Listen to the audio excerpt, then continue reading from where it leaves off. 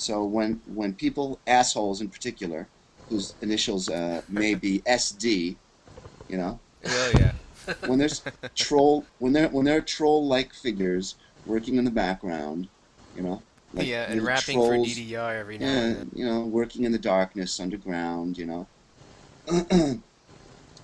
whispering in the ears, and they say, this guy's disrespecting you. He changed your translation, and where do I didn't get my chance to speak. I didn't get my chance to say, hey, I was, hey, the fans love it and they thought it was cool, and it got voted game of the year, and it broke the mold for, you know, for localizations in games, didn't it? I mean, it, is that just my memory? I don't remember seeing any good, really well done localizations before that, Except Even for now, people Snatcher. are saying they would still rather have that kind of translation for the future except for games Snatcher, yeah. than the direct translations that are being done now with Metal Gear Solid 2 and 3. It just feels the language is stagnant. It Well, just let me ask you. I mean, and this is the thing. I mean, the guy's got some of the most preposterous ideas. I mean, look, it's just my idea, but who the fuck is going to believe something about a guy with an arm that talks? I mean, it's stupid. No, I don't know. Did I get too old or something? Is that not the stupidest fucking idea? Yeah, that kind of I, stroke a nerve here and there for some so it's people.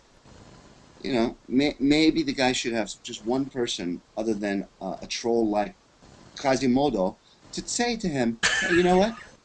You have this great game team, Why don't you, instead of, hijacking the game, and taking advantage of these, 1,000 people working to make a great visual, game, why don't you allow them to, why don't you allow the story to be the vehicle for the game rather than make the gameplay a vehicle for your, over expository nonsense already? Grow up.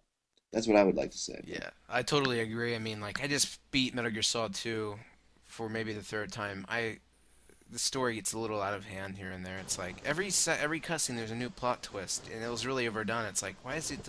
It didn't have to happen like that. It's like they just threw it in there just to have it in there, just to make things more complicated than they should be. Metal yeah, Gear Solid 2 is it's an example of a good concept that wasn't executed as well as it could have been. The dialogue just doesn't keep up with what they were trying to Oh do. man, the you're translation in talking about those two. games. You're Yeah. talking Yeah. about two. Yeah, I don't even know. I've never even played it. I mean, I was pretty bitter about the whole thing, you guys. I put a lot of emotional. I put a large investment of myself into one, actually, Yeah. um, and the whole thing really bummed me out, to not get any more work for them, to all of a sudden, be like persona non grata, you know. And like, so what? And it's like, what did I do to deserve that, other than like bust my ass to try to make the best product for the American audience, which is what I was hired to do. You know? Yeah. And I mean, it came out. Everybody loved the translation. I don't. So Well, there's just why a don't you lot of guys dialogue in it that you wouldn't start a see. letter campaign, man? I mean, Yeah. it bums me out, because it doesn't. It's not good for the. For the consumer, right? Not good for the. It's not good for the industry. I mean, um, Oh. the thing I don't understand about these games and the localization and all this is, um, for the most part, these game, especially in the old days, the Japanese game developers, they're writing to their own audience, right? So for them emotionally, once they, reach their own audience, they they feel spent. They've done what they wanted to do, and so the best games where they're really talking to an audience, um, it's for a Japanese audience, right? Yeah. Um, so, but the idea that you've got this million, this game that costs tens of millions of dollars to make, and it's going to go to the U.S. and the U.K. and Canada and English-speaking countries, and that you're only going to spend 2 months translating it, seems crazy to me, Well, they because only that's the spent game. 2 months translating the European versions. No, I think they spent more, because on Metal Gear I don't know what they did on 2 and 3 and 4. I suspect they were a lot faster than I did it. Yeah. No, nobody does a 6 month schedule for anything except maybe Square, you know. Oh The yeah. guy who did translate Metal Gear Solid 2, though, was quoted as saying he thought it was one of the worst scripts he'd ever read. Yeah, he says it Oh, was terrible. I He's saying wasn't exactly it what you're saying. wasn't it this woman Agnes something? It was, yeah, Mark said it was a woman too. I wasn't too sure. Agnes Yeah, S. Kaku or something like that. yeah, that sounds right. Yeah, and I talked to her about it. She said it sucked, and I mean, I think she's a real pro. And let me tell you, she charges an arm and a leg too. Wow, she must have. Huh. She said the script sucked, and I wasn't surprised at all because, I mean, his scripts suck. Let me tell you, I've read good scripts. You want to know good? Want to know great? You asked me, I think, one of your questions, what was one of the best scripts? Yeah, best I, tr- translation you've worked on. Yeah. well, I don't know about the translation. I'll leave that for you guys. But the story, the best stories I've gotten, probably two come to mind, and they have the same initials. Ironically, they're both SH2. I'll Silent see if Hill you guys can. 2 and Shadow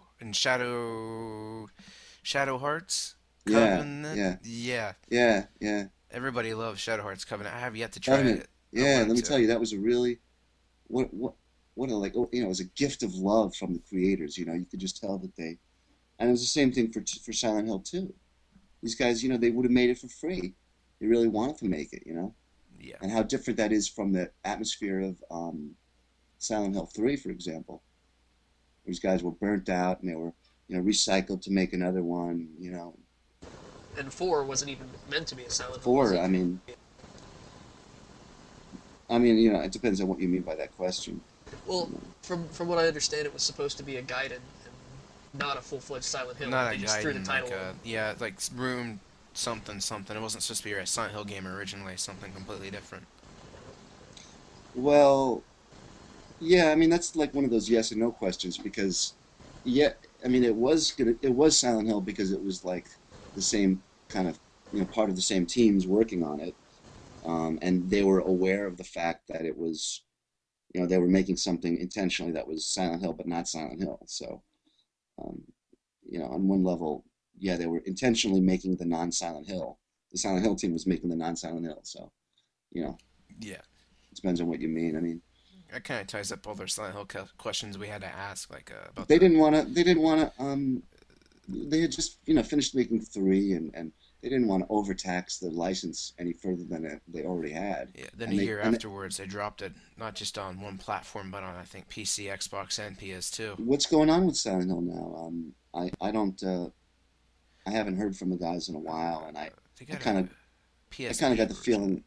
Yeah, I kind of got the feeling that I'm not going to be in the picture anymore. Silent Hills. There's Silent Hill Origins that's coming out for PSP, which isn't done by Konami at all. It's done by Climax Studios, and it's bouncing back and forth between two developers, and they're really kind of adding in the whole Resident Evil God of War context-sensitive button Once mashing. something becomes a movie, it's like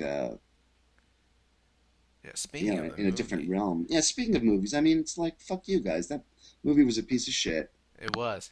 I mean, I You haven't know, even seen it. I can just tell and immediately it and was and this guy's horrible. got the nerve to criticize video game translations. He sucks. Well, what does he know about translating in the first place? He just goes on the internet, Googles video game memes, and sees Zero Wing and like, oh, okay, well, He's talking about something that he's not even talking about something that happened 20 years ago. He's like talking about something that happened like 30 years ago. What the fuck? yeah, this is what game translation's like. It's like, you set us up to bomb. He's quoting it, you know, irregularly, like, oh, they gave us the Game phone, translations. single, Whatever. Whatever. and it's like, Whatever. come on, dude. That movie really sucked, though. Yeah. Well, I mean, he kind of had Roger Ebert. He doesn't really have much of a career after Pulp Fiction. Tarantino dumped his ass on the side of a curb, and he's doing a lot of crap Yeah, work. yeah. But I had a lot to do with Silent Hill 2, especially like compared with my influence on Metal Gear Solid. I had a lot more influence on the Silent Hill series, a lot more, because I directed the motion captures on those two, Hmm. and I did everything from the auditions to everything. So I really had a lot of ability to choose which direction I was going with characters and stuff.